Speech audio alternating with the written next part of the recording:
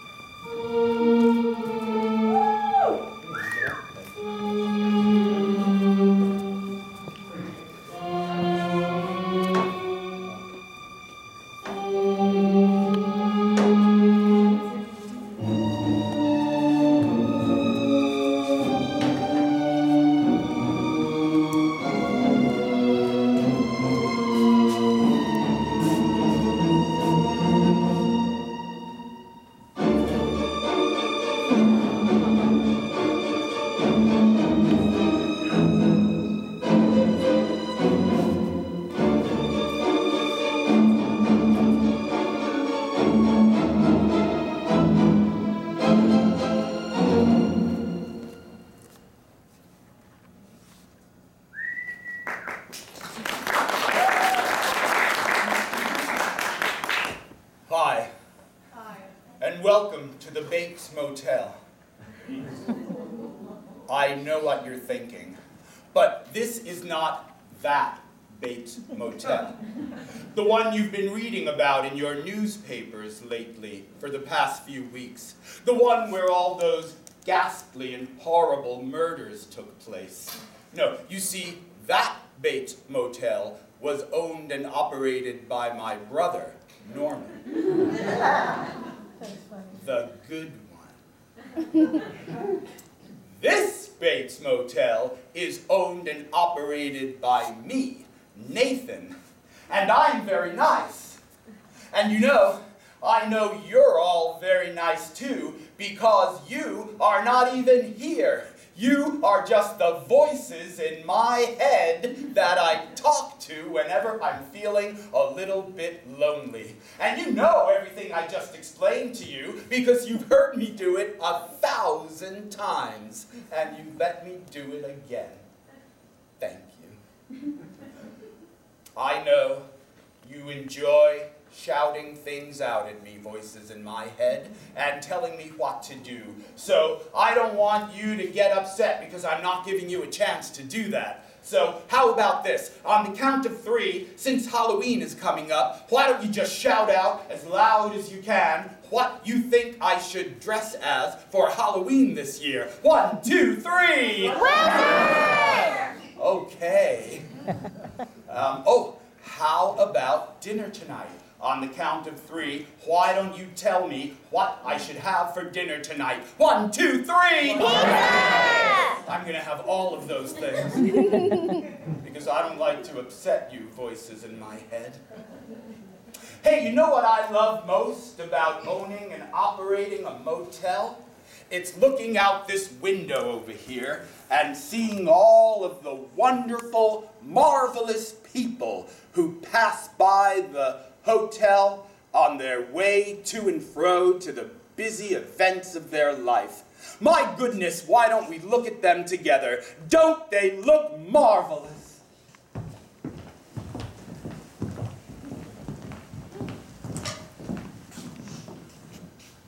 You know, I have a feeling, voices in my head, that one of these wonderful people are going to stop and check into our motel tonight. You're usually good at guessing these types of things. Why don't you tell me, voices in my head, which of these people do you think will stop and check into the motel tonight? You could call them out by color or what they're holding or wearing. Go ahead. Fur coat. Which one are you saying, voice in my head? This one here? Yes. Thank you, voice in my head. It's this one here.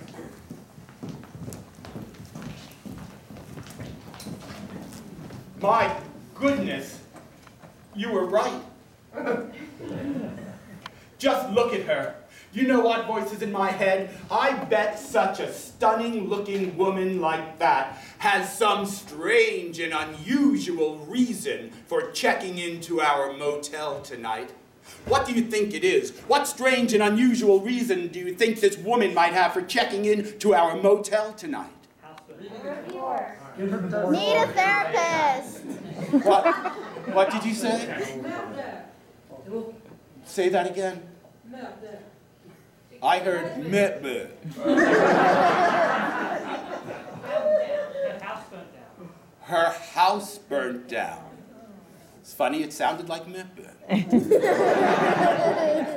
I don't know, voice in my head. You're usually very intuitive about these things, but look how well she's dressed. I would be very surprised if she's checking in here because her house burned down. Well, there's only one way to find out. Oh, I'll take those from you, Mrs. Sanders. I hope you'll be comfortable here. It's our largest suite in the motel. Well, it's quite lovely. Oh, this window. Yes, I often stare out of it for hours and hours. For a small town, there's a lot going on, I'd say. Mrs. Sanders, you won't mind if I just come out and ask you, but I'm so curious. Why are you checking into our motel tonight? Well, if you must know, my house recently burned down. It was horrible. I'm so sorry. Why don't you tell me all about it? Well, there I was. I went to the laundry room just to check on things, and I noticed that the washing machine was making a strange thud sound, as if there was something heavy in the wash. I thought, that's odd, and yet I didn't check to see what it was. Then I went to the cricket court outside, and as I was practicing my cricket, I heard a loud explosion. And the next thing I knew, my house was engulfed in flames. Was anybody else in the house? Thank God. As far as I know, the house was empty. As far as you know. That's correct. Is it possible there was someone in there that you didn't know? Sometimes I have extra help, you see, around the house, handymen and such. I didn't think I had anyone in the house that day, but I can't be quite sure. No, how could we ever be sure who's in our house? Exactly. Well, you see, it's such a large house. I understand. I'd love to hear all about your house. Would you? Yes. Would you be so kind as to pour me a drink? Oh, absolutely. And I'll tell Yes, you. I hope you'll feel free to take advantage of the bar. We have gin, bourbon, brandy, or milk. What would you like? Milk, I say. Oh, yes, I only drink milk. I find it Nutritious? purifies me. Beautiful. How fascinating. How riveting. How truly enthralling. My gosh, she's a wonderful person. I hope I don't kill her. I never mean to, you know. It's just that, well, you know. Yes, I find that whenever I have thoughts that I want to drive away, a good, refreshing glass of milk helps me do that. Well, that's interesting because milk is good for flesh wounds, burns. It soothes the pain. I discovered this as a child, you see. I was in a small fire, a house fire. Strange.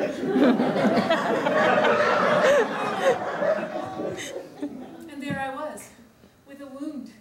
My father quickly brought a glass of milk and poured it upon my wound, and it soothed it immediately. What would you care for now, liquor or milk? Liquor. Yes. Yeah. I've had a difficult day. I imagine. So this is not the first time a home you've lived in burned down. No, it seems to be becoming a habit. Are you saying there's more than even the two? Well, there was the home in Martinique.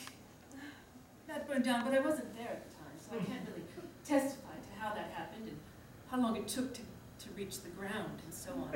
And then there was the home in Marseille. Yes, yes. I was there for that one.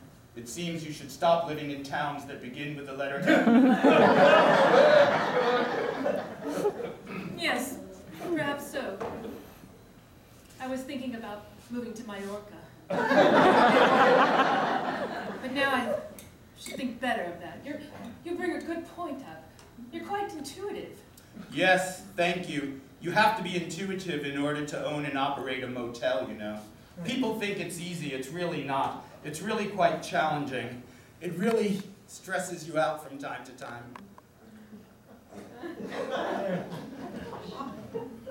But then I drink milk.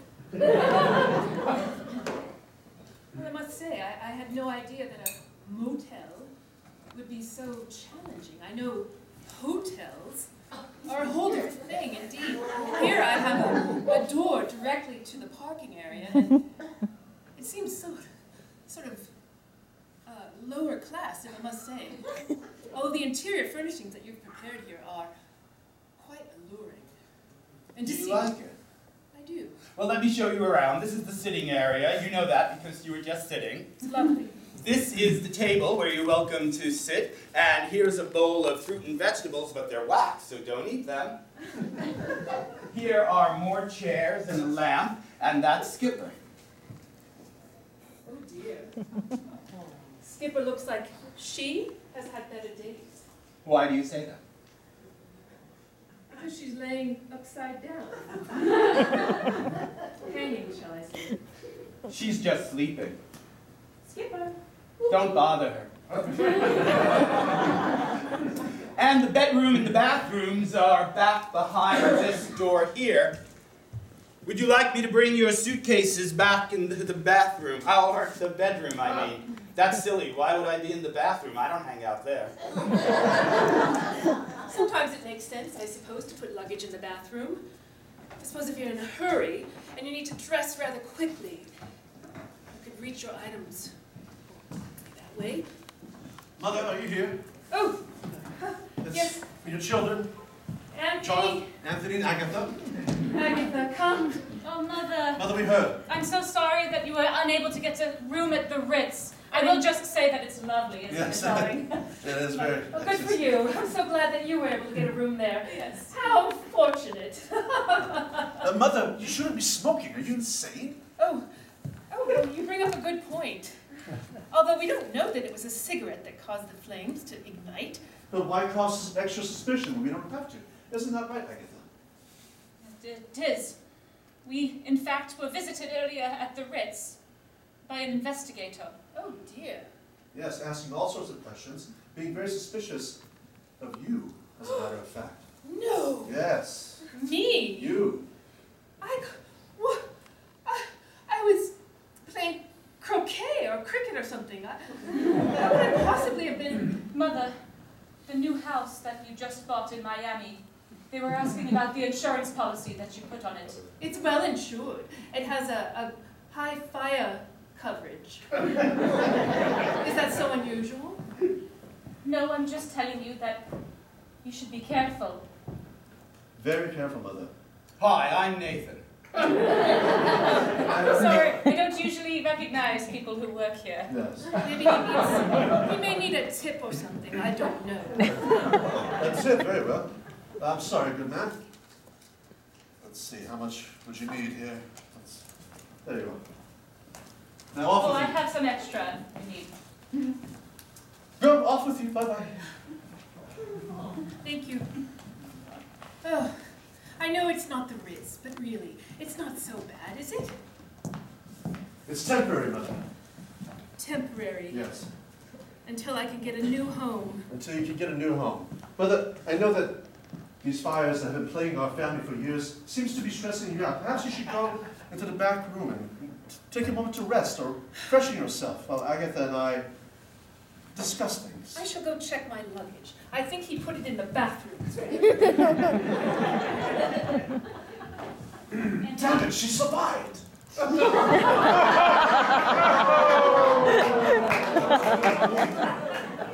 Her hair is a little bit singed.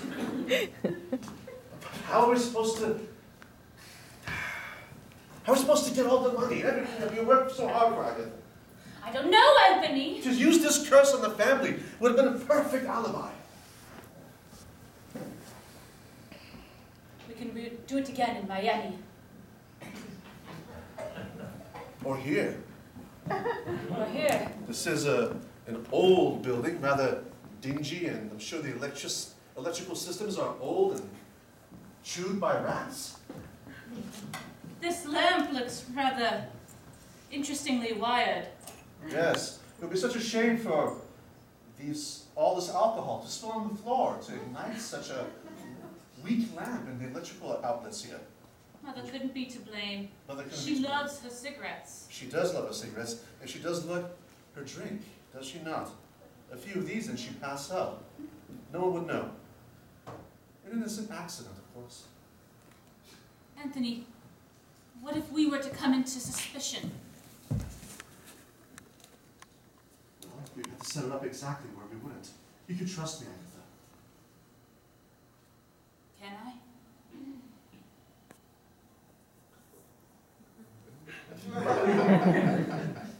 Modesto! Modesto! I had Modesto! no idea that this motel is in Modesto. Yes, I thought I was in Buttonwillow this entire time. well, Mother Agatha and I must leave immediately, for we have some loose ends to take care of. Why don't you please help yourself? to some drinks. Yes. Well, I probably will help myself all evening, since there's nothing better to do. I shall believe one myself. A little bit more. There it is, Mother. Well, thank you. There you go.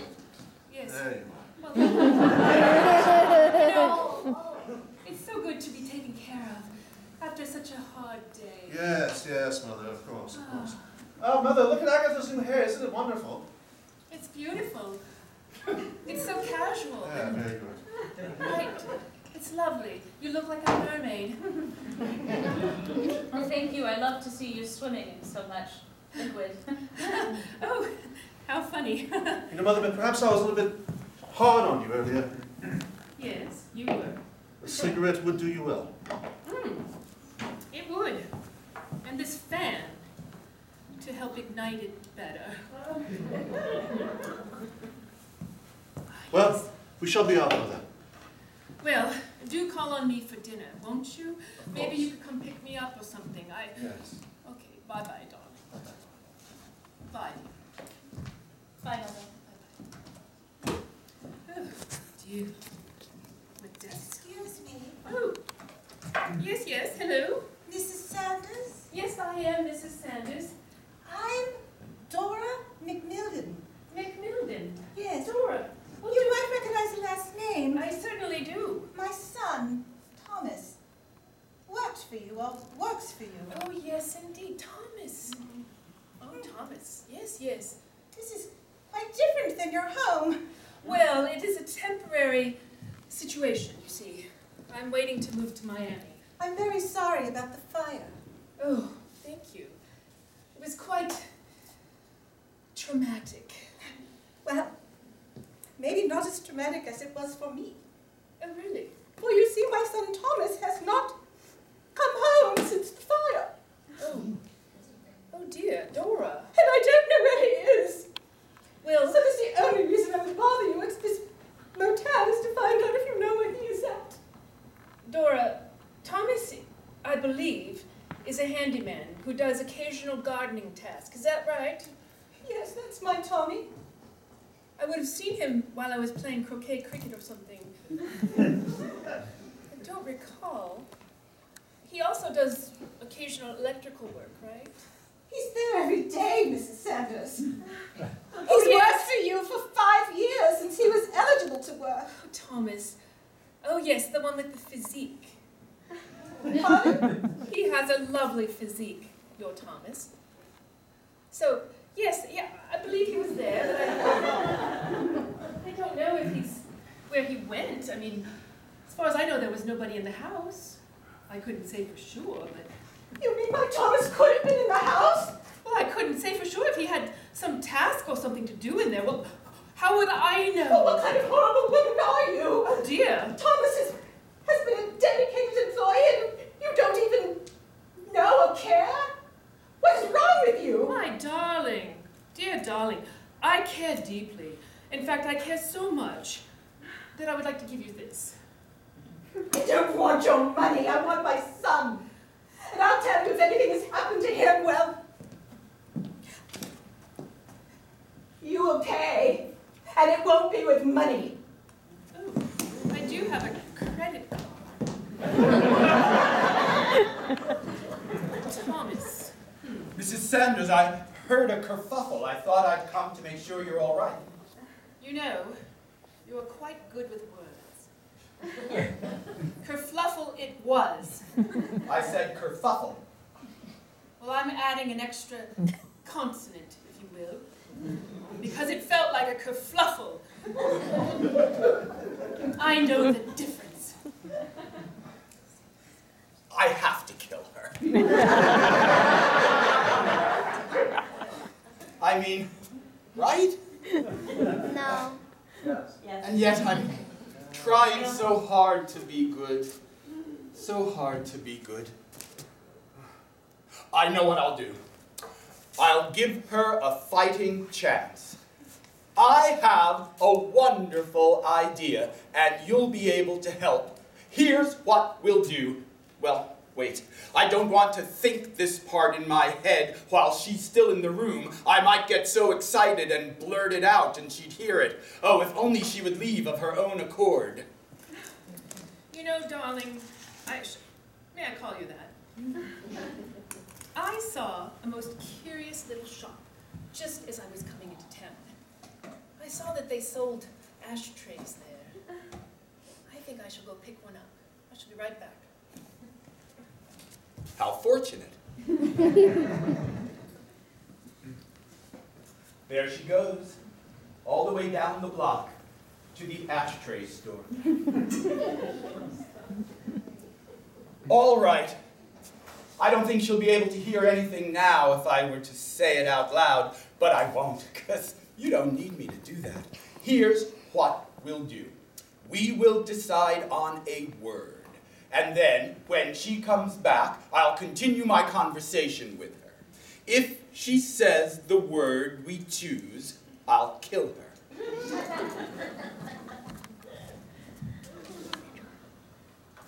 With this knife. If she doesn't say the word, she lives. That's fair, isn't it, voices in my head? Yeah. All right, let's see. Since she is such a wealthy woman, how about something that only wealthy people own? Diamond. A limousine. That is a very good answer, voice in my head. Well, I hope she comes back quickly.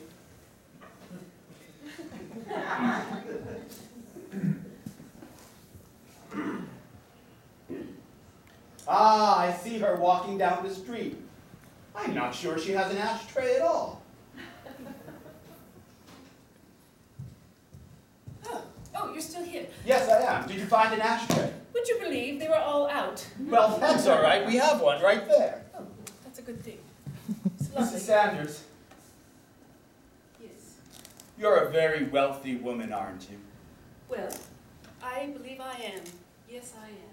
Earlier you were going to tell me about your house, but we were interrupted. I'd love to hear about the lifestyles of someone like you. Tell me about your wealthy life. Well, where should I start? How about what you do every day? Well, in the morning, I have breakfast in bed. And then, they come and take it away. And then, if I want more, they bring it to me. And then, sometimes, I say, I will have a little coffee and some coffee cake on the veranda. And then I saunter down to the veranda, and there I take coffee and coffee cake. How fascinating. Oh, you should see it. My cook makes marvelous coffee cake. There's no coffee in it at all. Why is it called coffee cake? I don't know. It's delicious. You must be riddled with all types of philosophical conundrum like that. Indeed. So many. Do you ever leave the mansion? Oh, yes. Okay. Where do you go? Well, my driver takes me to hair appointments and takes me to the art museum. How exciting, you have a driver. I do. What exactly does he drive? He drives a Bentley.